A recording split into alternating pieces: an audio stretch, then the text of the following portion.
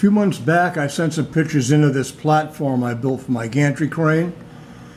As you can see, it's on the layout now.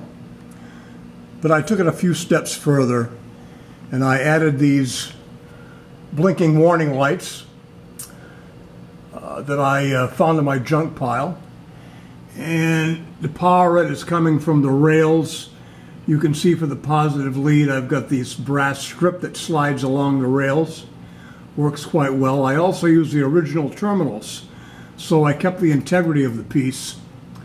And the second step I took was to actually power this unit so it goes back and forth by itself by a small motor I have on the end. Now you can see I added the original Marx thumb screws to sort of keep it like an original Marx accessory per se. So let me go over to the other side and we'll see how it works.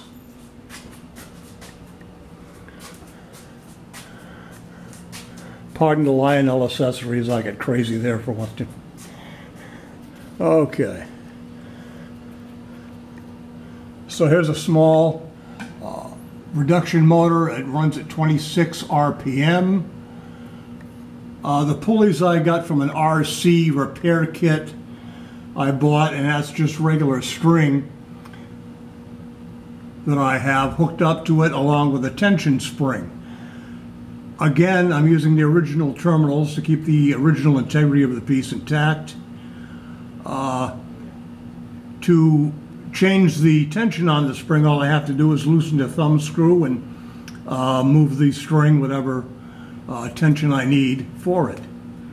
And let's see how it works.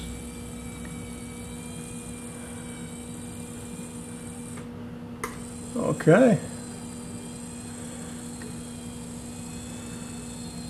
So I thought I'd, like I said, go a few steps further with this thing. I'm pretty proud of the way it worked out. I hope you guys enjoyed it, and we'll see you next time.